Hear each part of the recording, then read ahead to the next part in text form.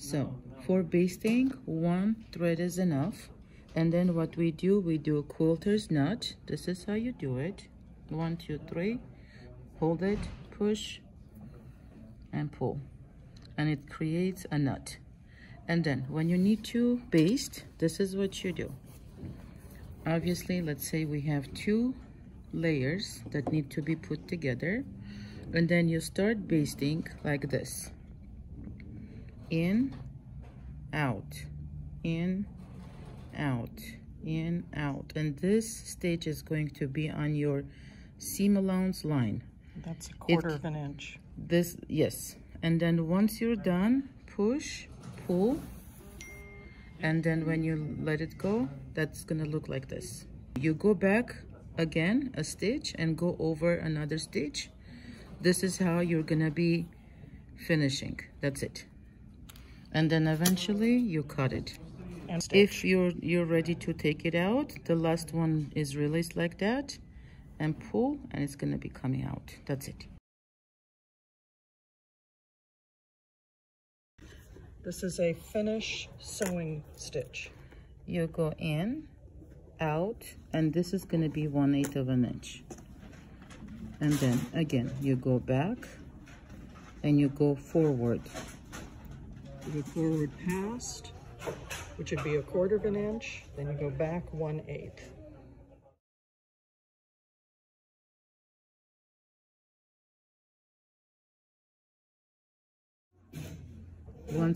When you're done doing this, you go in and out in the same place. And then if you want to finish, this is what you do. You enter a little bit, pick up a thread, and then see how this looks like letter B. You turn it into like an 8, go around it, pull, and it will tie a knot. That's it.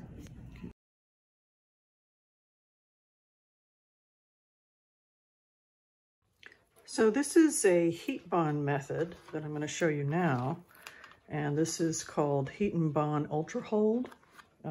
It's available at most fabric stores, and this is what it looks like. We got the really thin stuff. This is around a quarter of an inch or 3/8. So what I'm going to do is start by putting it on a straight line seam, and there's the glue side. I'm going to put that down first. I'm going to put it right in here. I'm going to take an iron and just tack it down.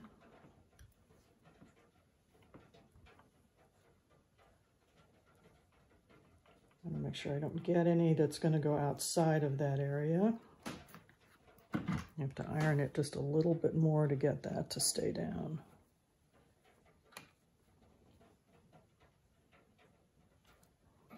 Okay, and once it's cool, I should be able to peel it up.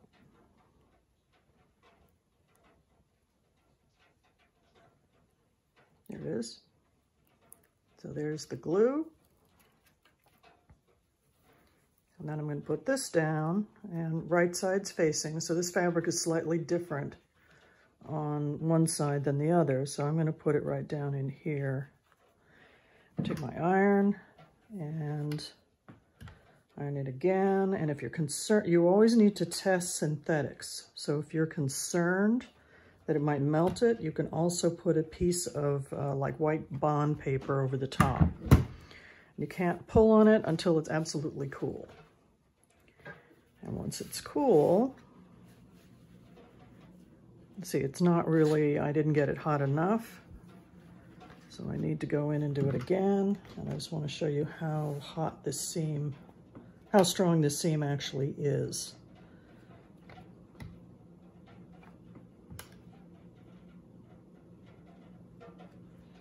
So you have to keep testing because it's kind of like putting on fusible interfacing. All fabric is different. So we're going to see, we're going to kind of dry this out, cool it off, and see how strong, and that's pretty strong. So that you can make a non-sewing seam. This is similar to what happens in the sportswear industry with some of the shoes. So the other thing I can use Heat and Bond for is to do a seamless look to things like pockets, maybe a patch pocket. So I'm going to put the Heat and Bond on here. I snipped it so I can go around the curve. Go a little bit around the curve. Make sure that it's cool before I lift it up. I'm just going to cut this piece off. And then if I have a piece that I want to put it onto, let's say I want to roll this and have this be a nice finished edge with this really invisible look to the pocket. So once this is cool, I should be able to peel the paper off.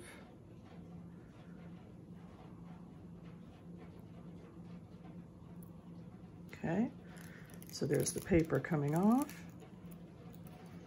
And now I'm going to turn this and heat it, turn it and heat it, and I have to kind of stretch it a little bit to go around that little bitty curve.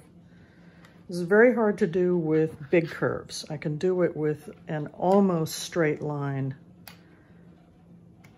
and I can do it on a stretch fabric. So now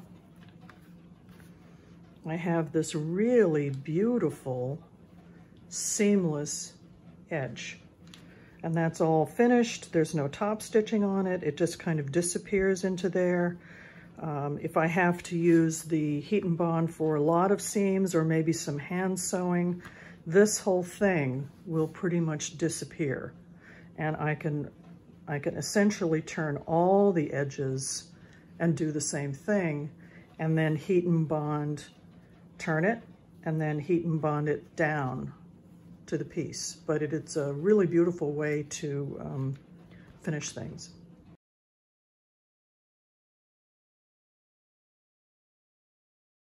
So this is leather, and you can try Heat and Bond on leather, but you risk discoloring the leather. This is a really thin leather. So I put the Heat and Bond on here, and we're going to see what it does. I'm going to take the iron, and I do risk, it won't melt the leather, but I do risk discoloring it. So this one seemed to be okay. And then the other thing that you definitely have to do with leather is you got to pound the edges. You just take a regular hammer, pound it to make a fold. So this was pretty successful. And it looks like it's probably going to hold pretty well. The other way to do it, there are strong double face tapes that do not require heat. This is one, and we'll see what this one's like.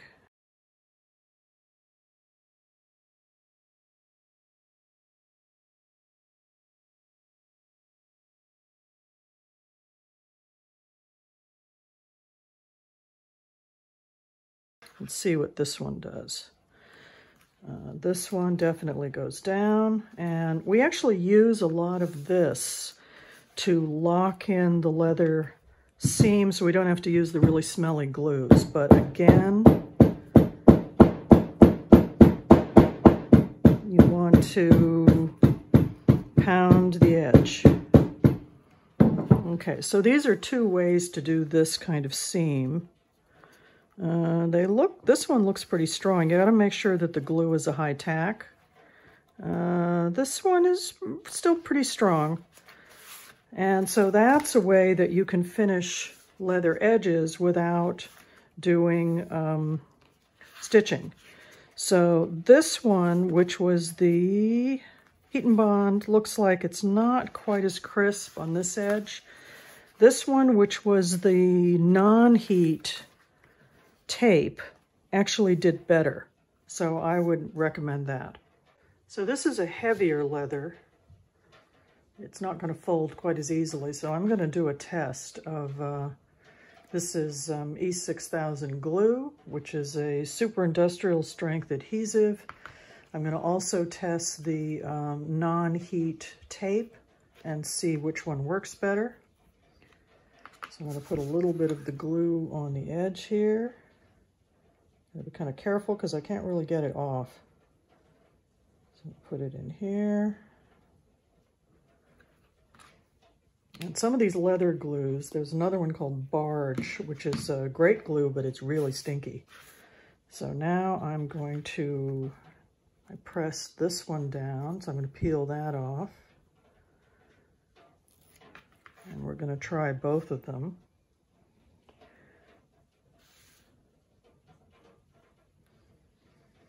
And what I do with these is I use these are great little clamps. I just have a whole bunch of these, and I use these because you have to have pressure, and the glue side, I'm going to have to let it set up. So I'm going to use these. I just use a whole bunch of them.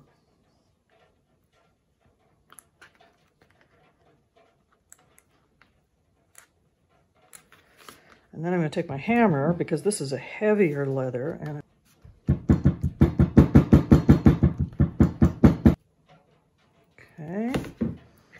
and then this, I think, takes a few minutes to set up. We're going to see what this is like. I'm going to have to pound it as well, because see, that crease is not the same.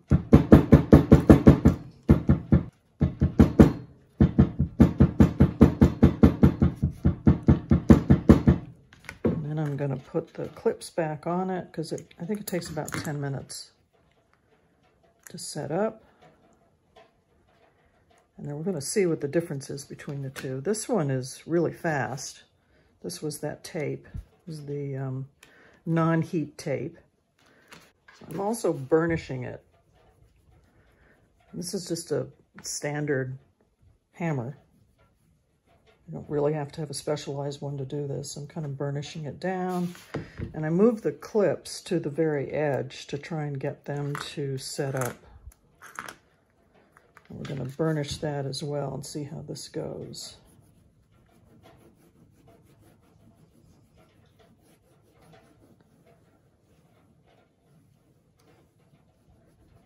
So leather requires a lot of manipulation. That's the thing. So I'm going to hold off on testing that, but what I did notice with see, that doesn't stick quite as well as it did on the thinner leather. I mean, it's still there, but it's not all that permanent.